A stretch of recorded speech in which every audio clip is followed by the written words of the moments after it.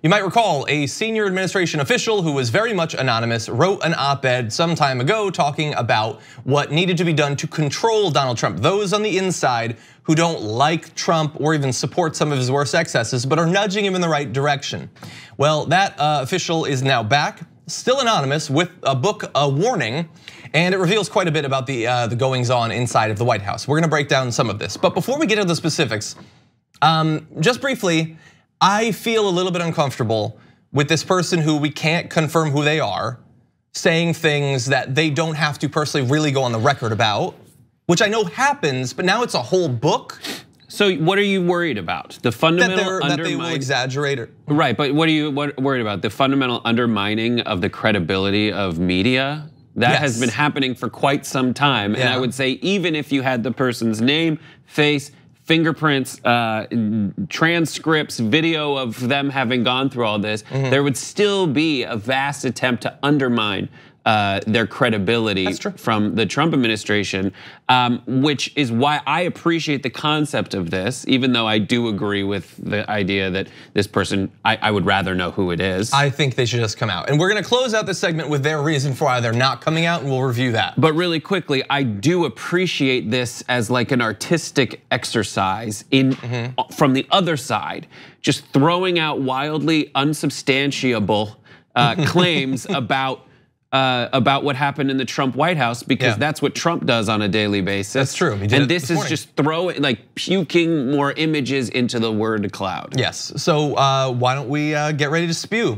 The book contains a handful of startling assertions that are not backed up with evidence, such as a claim that if a majority of the cabinet were prepared to remove Trump from office under the 25th Amendment, Vice President Pence would have been supportive.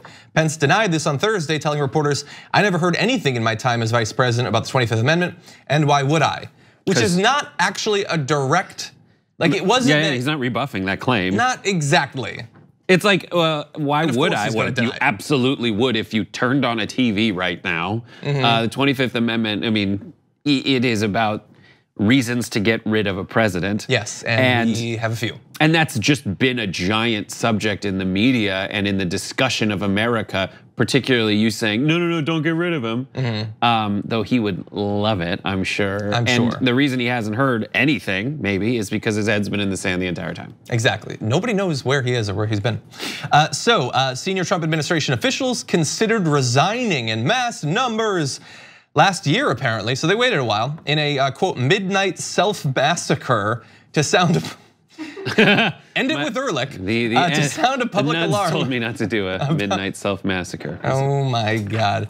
To sound a public alarm about President Trump's conduct, but rejected the idea because they believed it would further destabilize an already teetering government.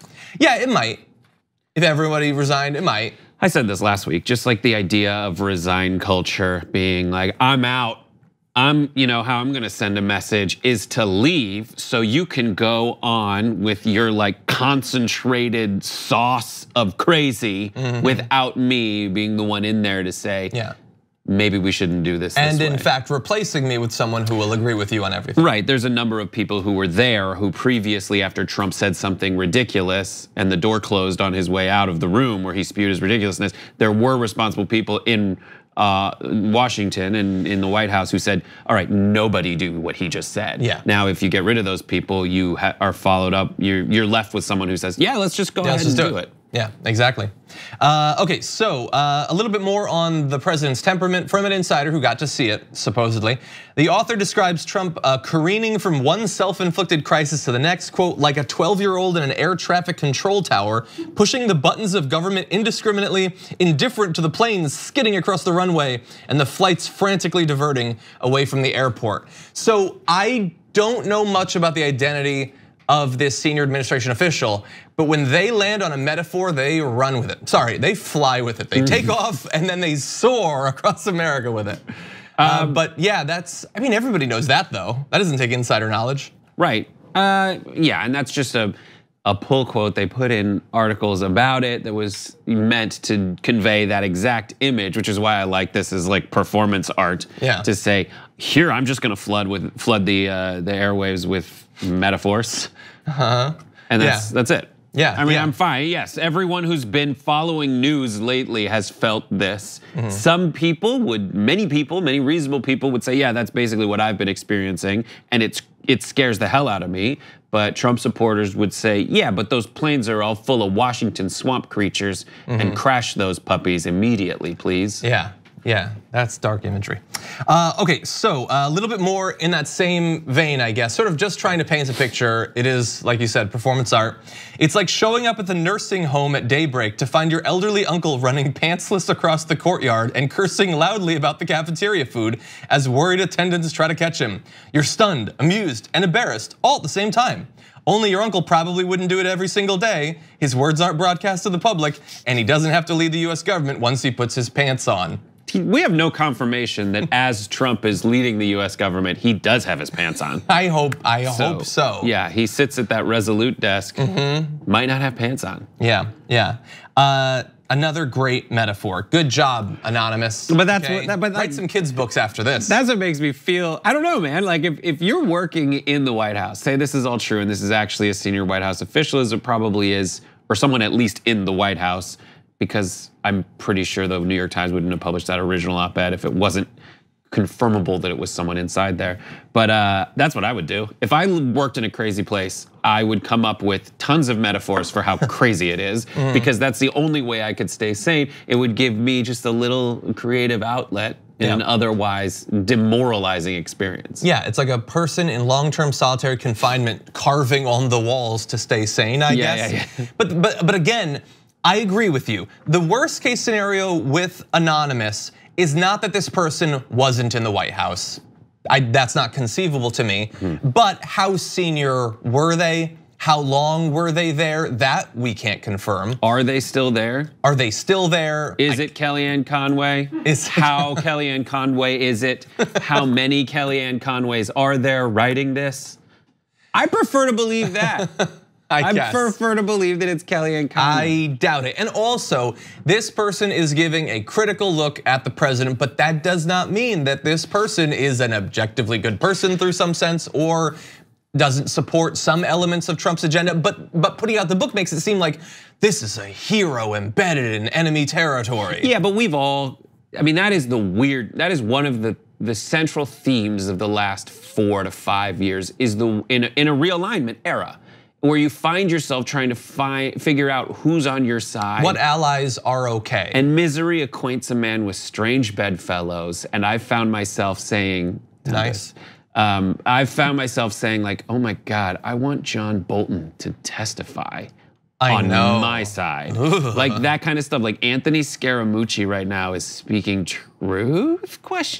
Yeah. I'm still angry. It's weird. But that's the kind of stuff. And I would just like to say that in terms of various books that have been published, I'm gonna read you some names of books published that were supposed to be bombshells that changed the game.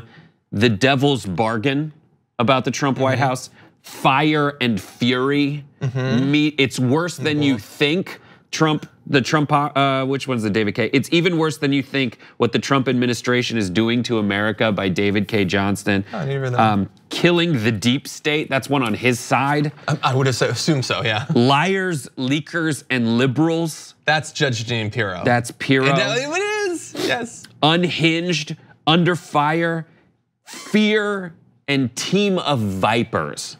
I think I know where they're going with the Team of Vipers. We've had, like probably Top Gun. So Team of Vipers though is like the imagery we've had. You've read 2 metaphors. There's entire books with titles that are metaphors. Yeah. Have those images and those substantiated first accounts of experiences in the White House, have that changed anything? Yeah, no, we're good now. Oh, I didn't know. We're good. Sorry, we're I was too busy reading. So really fast.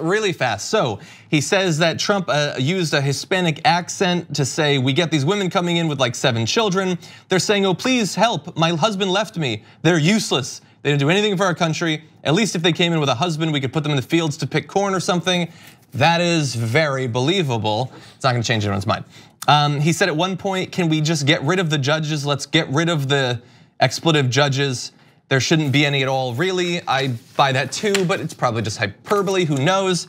He says that Trump A lot of people spending time with him get uncomfortable by what they witness because he stumbles, slurs, gets confused, is easily irritated, has trouble synthesizing information or pronouncing what I just said, not occasionally, but with regularity. And yeah, we've all noticed weird things that he's done where he's walked on the tarmac in a random direction and he's been confused about what he was saying. But also on the other hand, corn pop. So we've all got issues. And but finally, really fast, he says, I've decided to publish this anonymously, he or she, I guess, it could be Kellyanne Conway. I decided to publish this anonymously because this debate is not about me, it's about us.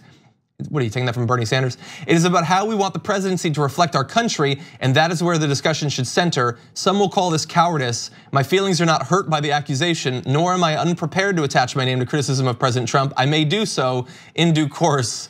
Well, it's been a while. Who wrote the primary colors? It was like, I forget, but there was a book about the experience from within a essentially fictionalized version, but based on very apparent reality of the Clinton campaign. It started out as anonymous. It turned out it was more profitable in the long run for that person to get a lot of PR under the anonymous label, then reveal themselves. Then it became a movie with John Travolta. And maybe this will too. And Kellyanne Conway. So consider that a warning, but one you can't really verify. Speaking of a warning, oh, that's what you were doing there. I did. Got it. I'll hammer out the love between the brothers. That's what I was thinking. I don't know what that is though. It's a song that's like, I'll hammer out danger, I'll hammer out a warning. We still going? I guess so. I was just gonna I was gonna see how long is Brett Ehrlich. You know what I'd like to do? I'd like to end it with Ehrlich, actually. When we come back, we got an interview with. Thank you for watching this clip from the Damage Report. For more content from the show and access to TYT Network members-only exclusives, go to tyt.com/Brooke. Wait, no, it's tyt.com/John. Go to tyt.com/John to sign up.